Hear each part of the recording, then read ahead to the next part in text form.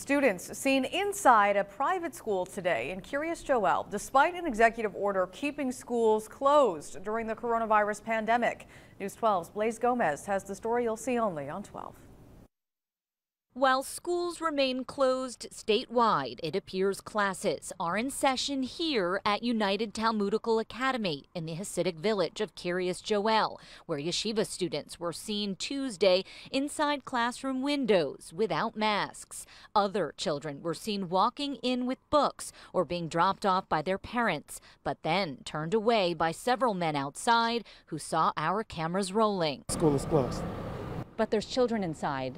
So this is a school and there's children inside.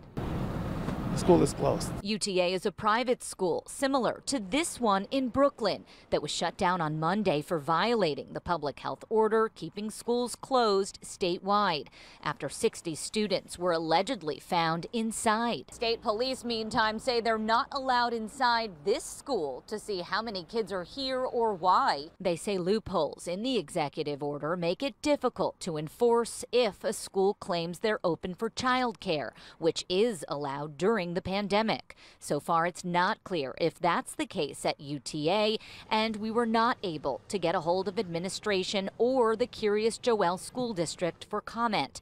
A man outside the school who identified himself as a parent telling us it's open for tutoring and for children to collect their things. In Kiryas, Blaise Gomez, News 12. Now, we reached out to County Executive Steve Newhouse for comment. So far, we have not heard back.